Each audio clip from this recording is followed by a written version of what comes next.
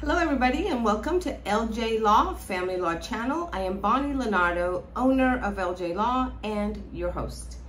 Today I want to talk to you about child custody and the differences that exist related to child custody.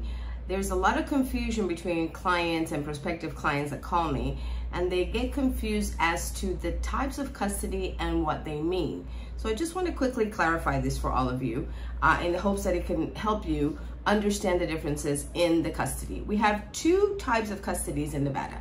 There is legal and then there is physical, okay? Legal custody allows you, the parent, to make legal decisions for your child, to have input on legal decisions such as education, such as health, such as religion. That is what we call legal custody, and the legal custody is divided into two. There is joint legal custody where both parents have equal rights to make legal decisions, and then there is sole legal custody where only one parent is given that right.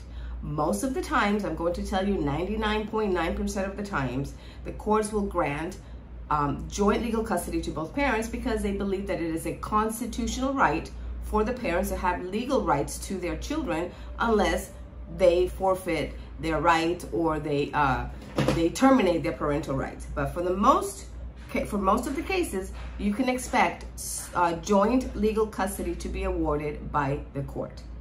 The other type of custody is physical custody. Physical custody talks about the timeshare, where the child is living, how long the child is living with each parent.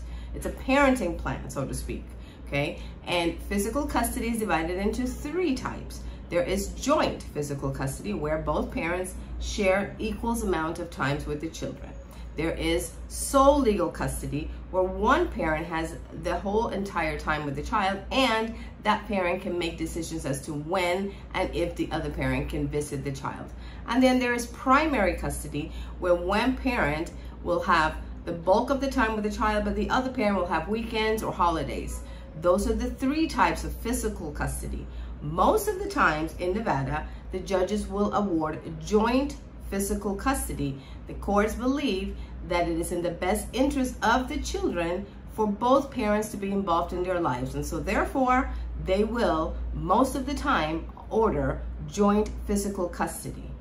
Primary custody is usually given to a parent when, for example, one of the parents lives out of state, and so that parent, the one that lives out of state, will then have holidays and vacations and things like that. And the sole custody, physical custody, is given when we can prove that one of the parents is unfit, is a threat to the child, is abusive, is neglectful. Those are the three types of physical custodies that I want you to understand. So I hope that this has clarified this. If you have questions about this, I want to talk about it a little bit further, go to vegasdivorcemeeting.com and I'll be happy to talk to you further about this topic. But for the most part, I think this should be a pretty understandable video so that you can kind of listen to it, understand the different types of custody when you are dealing with a custody case in Nevada. I hope that this has been helpful. And if you like the video, please hit the like button. If you know somebody who can benefit from this information, please don't hesitate and share this video with them. And as always, I want to thank you for tuning in, and I will see you next time.